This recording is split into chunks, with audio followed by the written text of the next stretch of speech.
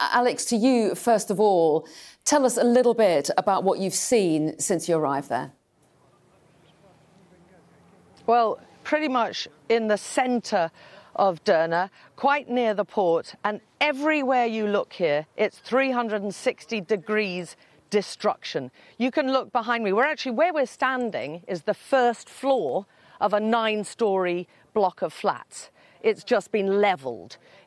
Behind me are many more blocks of flats, all pancaked, smashed out the way. You can just see the foundations left here. The force of the water was so strong from the 2 dams that collapsed, which Yusra will show you in a minute, that it actually sounded like, the locals saying it sounded like explosion after explosion after explosion. Massive tons of rocks, whole apartment blocks just swept away. You can see the foundations of an entire bridge. There are 3 bridges that have just been swept away. Tons of rocks have been lifted up and moved. Part of the bridge has been moved, some 700 metres. The whole of the road has been swept away. There are building after building which has been levelled or smashed through. They had, according to those who survived, about 20 minutes to get out of the way of this torrent of water. You can see again another bridge, just the foundations sticking up out of the way. That is, to the left of the bridge, is the Saba Mosque, one of the most religious sites in eastern Libya, certainly the most significant religious Islamic site here in Derna. The whole of the front has been upended. You can't see it anymore, and it's been moved about 50 metres to a completely different location. And we're finding vehicles upended in trees against buildings. The number of people who have died here is still just not known. We've seen clusters of volunteers, relatives basically, who are searching for their loved ones. Just to the right of where we are, they think there are about 14 missing people.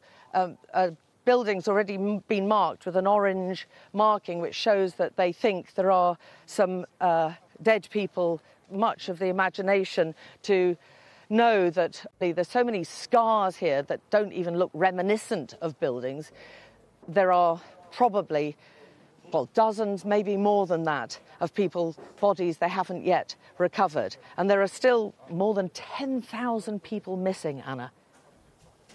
Well, yes, the scale of this disaster is unimaginable, Alex. Is there any help coming in for these people? We've been here overnight. We drove through the night to get here. We managed to plot a route, had the help of a local, but remember, most of us are pretty much strangers to this area. The road was clear. We managed to get through. There is no sign of any significant international aid here at all. There is very little evidence of any Libyan aid workers. We've seen some military activity, some soldiers, like I would say a handful so far, which we saw going through, a couple of soldiers just going through buildings. Most of the people we've seen are civilians, and they are in shock, staring, or they're wandering around and they've targeted a particular building where they know relatives or friends lived, and they're armed with pickaxes and shovels to try to find evidence of what happened to their relatives of loved one. And you'll notice we've noticed that a lot of them are wearing masks because there's quite a strong smell in the air of corpses. And a lot of people here feel that this was a disaster that started as a natural disaster with Storm Daniel, but they had plenty of warning about Storm Daniel. We saw it cutting its way through a number of Mediterranean countries before it hit here in eastern Libya. And then on top of that, there was a catastrophic culmination of human error, where they had preparation, they could have warned, they could have got people out of this city, out of the way, and instead they didn't. That was the first error. The second one was 2 dams collapsed, And that happened because they hadn't been looked after for many, many years. But my colleague Yusra will tell you more about that later on in the programme. Well, yes, and just before we do go to Yusra, who can describe the scene near where that dam was breached, give us an idea of what people are saying to you there. The scale of their need is enormous.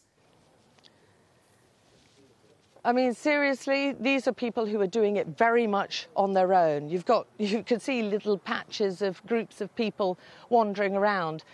This is a city. I mean, it's hard to imagine. People were living here, working just a week ago, enjoying life. It looks like someone's just picked up the middle of the city and just smashed it on the ground. Every building around that I can see has been affected in some way.